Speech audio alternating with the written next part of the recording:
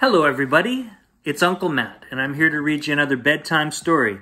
Tonight's bedtime story is School Rules by Robert Munsch and illustrated by Dave Whamond. And this book was copyright in 2020.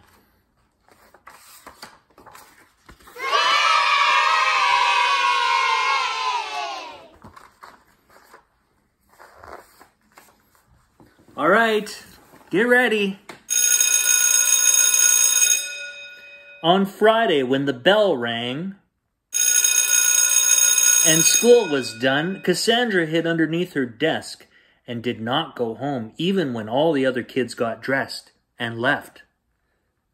She did not go home even after the teacher ran out to get to the bank before it closed.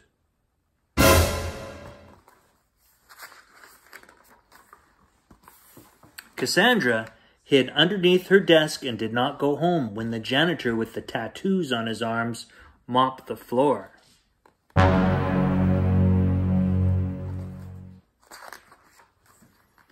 Cassandra hid underneath her desk and did not go home even when the slightly scary principal turned off all the lights and locked the front door.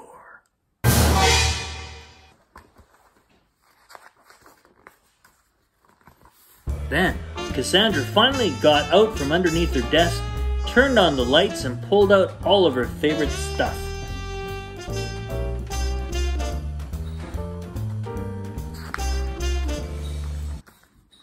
When it was time for dinner, Cassandra's father said to her mother, "Where is Cassandra?" "I don't know," said her mother. "I haven't seen her. I thought she was with you."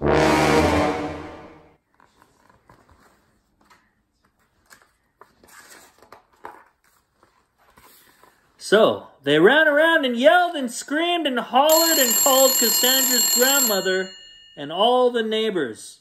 Then they called the police and the fire department and the hospital.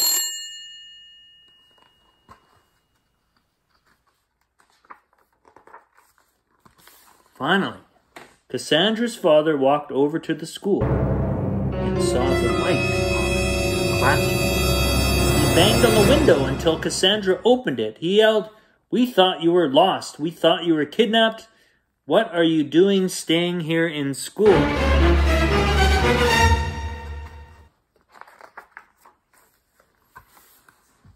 "I like school," said Cassandra. "I don't care if you like it," said her father. "You can't stay at school. You have to come home sometime."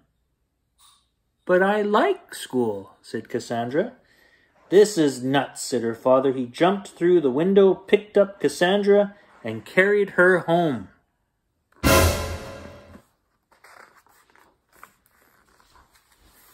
The next day was Saturday. Her father said, "You can't go to school." Her mother said, "You can't go to school." Cassandra said, "But I like school." Her father and mother and father both yelled, "You can't go to school. There is no school today."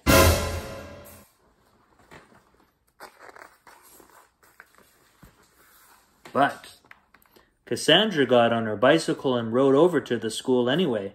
She knocked on the door, but nobody answered. She tried the window, but it was shut tight.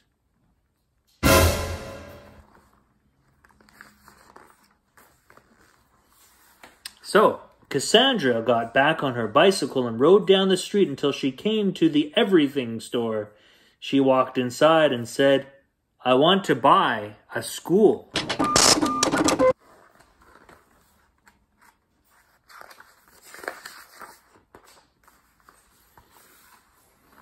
"What sort of school?" said the lady behind the counter.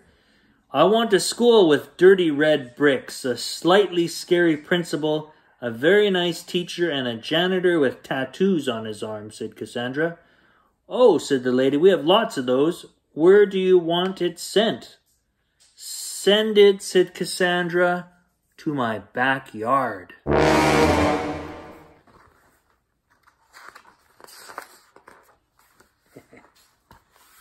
The next day was Sunday. Cassandra's mother and father got up and went downstairs.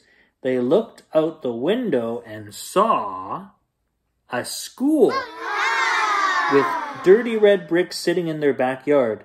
There was a janitor out front cleaning the windows. Her father looked at her mother, and her mother looked at her father and yelled, and they both yelled, "Cassandra!"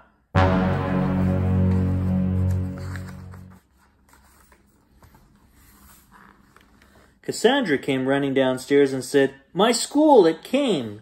This is wonderful." She ran out the back door, said hi to the janitor, got scolded by the principal for being late, and went into the classroom with the nice teacher. And at recess she told all of her friends how to buy a school of their own.